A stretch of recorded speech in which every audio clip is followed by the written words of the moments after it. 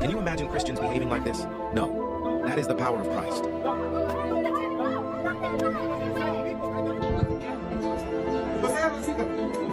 So I guess that is the right thing. Are you Jewish? Do you want to honor God? That is the godly thing to do. We respect one another. The godly thing to do is to kill you. The godly thing is to kill me. That's right. Yes? That's what the Torah says. The Torah says to kill us. The Torah says that people who worship idols such as yourself, when there is a Sanhedrin, To kill us. yes. Okay. That's what the Torah So says. we know how the Jewish people feel about Christians, yes? That you discriminate against Christians. Christians are idol You worshippers. discriminate The against Torah says that Christianity is idol worship. There. Certain runaway slaves have escaped from us into your kingdom. Slaves go back, as you no doubt would return our slaves to us. There are, however, some free men among them. Rebels. Rebels. If there's disturbance in the Arabia, why am I not informed? They are rebels in religion. At one time or another, all religions are rebellions. The bodies of slaves are of the world and within our disposal. But as Jesus Christ is our shepherd, the souls of men are his sheep. These are Arabs who have betrayed the religion of their fathers. They follow a lunatic they call a prophet. But I cannot put souls into chains without hearing them.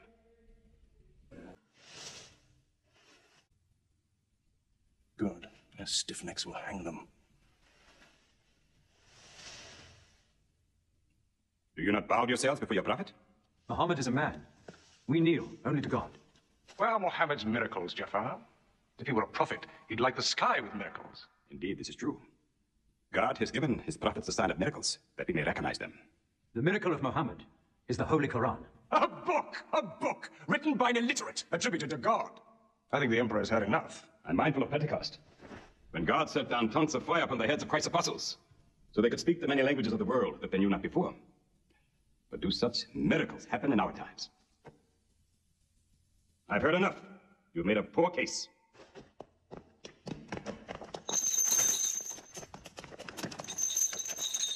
When we suffered persecution in Mecca, Muhammad told us, go to Abyssinia, the land of a righteous king, where no man is wronged. What they call persecution was fair punishment. Their disorder and their... Why did your prophet send you to me? Because you believe in the book of the one God as we do. He sent us because in your heart God will protect us. Talking with them is like drawing water from a mirage. But they've now laid a duty on me to listen to them, my friend.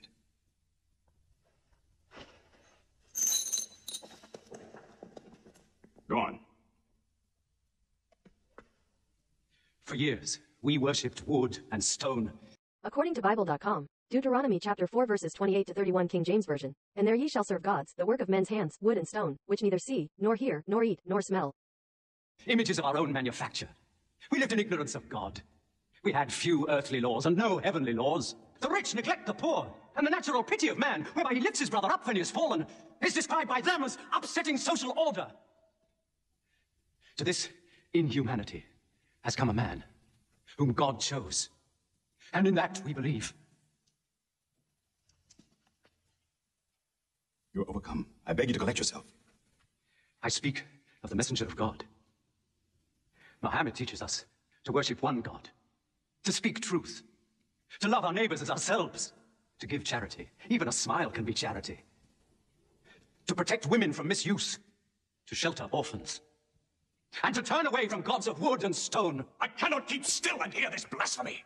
We are an ancient civilization. To call our gods wood and stone is to speak ignorantly of them. The idol, the form, is not what we worship, but the spirit that resides within the form. I agree that idolatry is not always fully understood. Thank you. Now let me bring him back to the women. God made woman to be the proper companion of man. She is different, but equal. Equal! We buy them, feed them, clothe them, use them, discard them. Women equal to us? God created man from one male and one female. Ah, you must respect in all women the womb that bore you. Why are your 300 gods so tongue-tied, while his only God is eloquent? God has spoken to us before, through Abraham, Noah, Moses, and through Jesus Christ. Why should we be so surprised that God speaks to us now through Muhammad? Who taught you those names? They are named in the Quran. I knew Muhammad when he was an orphan minding sheep. And we knew Christ as a carpenter.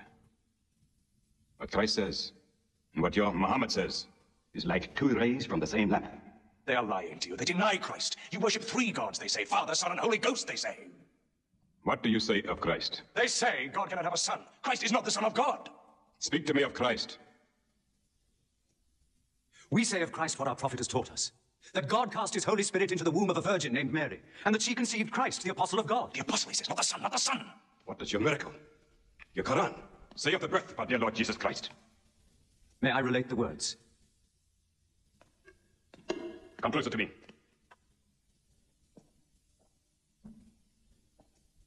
In the name of God, most gracious, most merciful.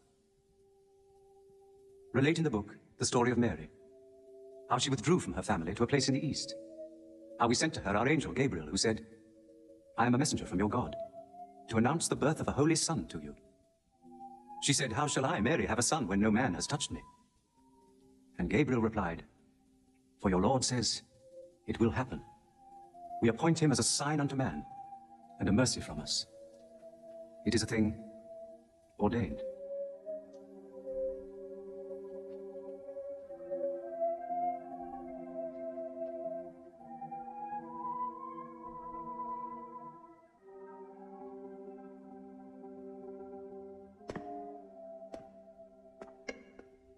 The difference between us and you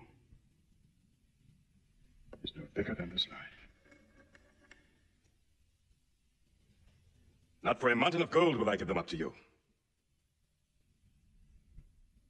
You may live in Abyssinia in peace for as long as you wish. May God's blessings be upon you on your return. You shall certainly find the Jews and those who associate partners with Allah the most vehement of the people in enmity against those who believe.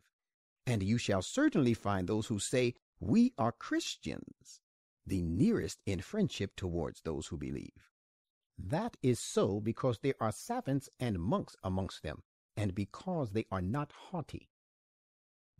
Verses. I saw instances where they were misquoting, verses from the Quran. Who was misquoting verses? Mainstream media. Really? One was kill the infidel, strike their necks wherever you find them. Yes, that does say that in the book. But they're not talking about Christians. Christians were not considered infidels in Islam. Who were they talking about? They were talking about the other pagan Arabs that were trying to destroy the Prophet Muhammad, who was bringing monotheism. So in that verse, they were at a battle, if I'm not mistaken, it was called Badr. It was the Battle of Badr. And God says in the Quran, he commands the angels, go and support the forces because they're outnumbered. And I commanded the angels to strike the infidel. He wasn't even commanding the Muslims. And they use that verse in the mainstream media to make you think as an American that the Muslims are coming to kill you. But I'll give you a quote that it does say, speak kindly to the Christian, for they are the closest to you in faith. Amongst them you will find men of reason and education. That's in the Holy Quran. When's the last time you saw that on the news?